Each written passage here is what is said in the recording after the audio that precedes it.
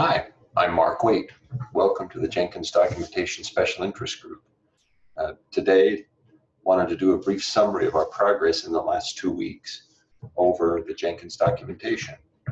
So, first topic, previous action items.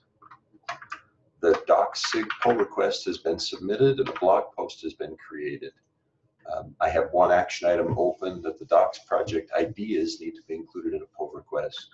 We've also got a new page in our Jira site that provides a dashboard for website bugs, and we've made good progress on those website bugs thanks to that Jira page. So the page looks like this.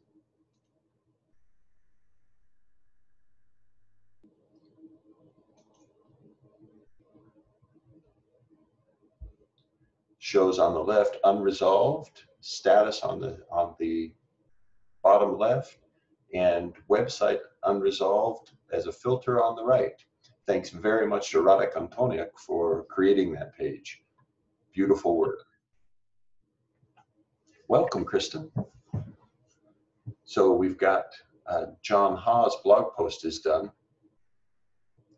and or rather the contributing doc for Jenkins X is done, and participants have begun reviewing pull requests. Grateful for help from Radek, from Meg McRoberts, and others. Oleg's also completed the mentor instructions as a pull request to Jenkins.io. Kristen, were there any topics that you wanted to add to the agenda today?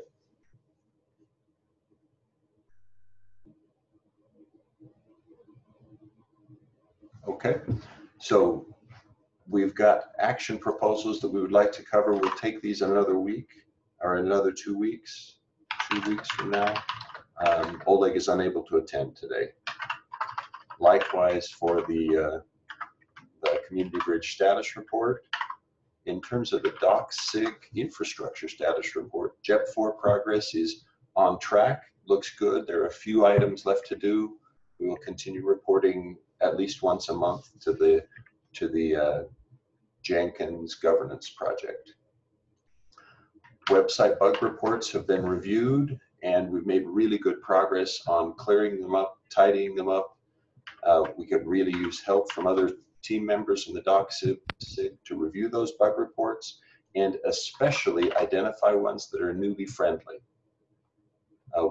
We've got another topic here on the plugin site, reviewing strengths and weaknesses. We'll defer this for another 2 weeks. And then I wanted to take some time here today to talk about prioritization and prioritizing our documentation effort with data. So one of the things that had been created a year or two ago was a page feedback mechanism for pages on the Jenkins IO site. Okay. And we've now got results. So the pages most voted not helpful are the Jenkins pipeline Git step. Okay, as the maintainer of that plugin, shame on me, that's one to work on. The Hello World tour and the environment tour. Those Git plugin, I think I understand. That particular step is syntactic sugar and should be pointed to checkout. But Hello World and environment are both intentionally structured to help students, help readers get benefit, and yet they have strong no votes. The scaling page is empty. So getting not helpful on an empty page is no shock. The build step is exceedingly complicated. And so strong no votes there, no surprise. That's a project idea we should probably put in. The nodes page is also empty. So for me, that page feedback results gives us some hints of possible project ideas that we can put into the system. We'll capture those in an upcoming pull request to Jenkins.io and put each of them in there as an idea of some place that could be improved. Now, I've got some really good news. Let's look at the graph here. In the last month, we've dramatically increased both the number of contributors and the number of contributions to the Jenkins.io site. We've also had some significantly positive contributions from in the area of social media helps that make our pages more attractive when presented through social media. So when there's a Twitter link now, for instance, there will be a picture associated with it that will be included in the Twitter feed. Oleg indicates there's more work we can do to further improve that, but this is a nice step in just the 2 or 4 weeks since we started the platform, the documentation special interest group. As another positive, our open pull request count has dropped dramatically. We've resolved many pull requests. We're at under 10 and have been under 10 open pull requests for 3 or 4 weeks now. So thanks very much to those doing pull reviews of pull requests. There's some other surprises here, which in the data, which I didn't quite understand, but would like to highlight. The second highest referring site to our GitHub repository for Jenkins.io is actually Wilson Marr's blog. And he's got a page or a set of pages there that are Jenkins tutorials. They are more frequently referring to the source code of this Jenkins.io site than Jenkins.io itself does. Very impressive that he's got so many visitors, and I'm not sure what we can learn from that, but I think it's worth studying. That concludes the topics that I had. Kristen, were there any things that you wanted to report on?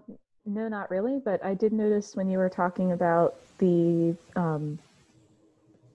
pages that were not as helpful, 2 of them are part of or could be related to a sub-project that would be, fixing the pipeline steps documentation, which is something that we had looked to have as a Google Summer of Code project, or it could be like a season of docs project eventually. But yeah, there's like a lot that could be done there to improve that. So excellent. And so you say that was I missed it because of my not having my audio configured. Oh, which of the pages was it? Sorry. So the one that says the build step and also the git step. So see they're part of the steps auto generation. So there's some work that could be done there. So it's interesting. I agree with you about the Hello World tour and the environment tour. It's interesting that is there a way that we can see more about why they said it wasn't helpful, or is it just kind of it wasn't? There isn't. All they provide is a yes, it's helpful, or no, it's not, and that's even then opt-in for them as a participant. So they don't get a feedback form. It's just, hey, helpful or not. Gotcha. Okay, because it could be different for certain people might find this one little piece helpful, or it's just like it's all not helpful. But no, I'm glad that this is here to even get the feedback in the first place, so we know what we can start addressing. Right, and that was my thrill. Is I'm ecstatic that we've got the feedback. A little embarrassed that the plugin I maintain is the top of the list, but it's all good. I think some of the parts of that is it's just difficult to figure out what's going on in general with the plugin steps, and it's so much easier to just have the pipeline or the auto generation or the snippet generator inside like Jenkins itself. It's a lot easier to see what's going on there, but right. Yeah. That's so I'm delighted. This was the work originally of Giles Gaskell.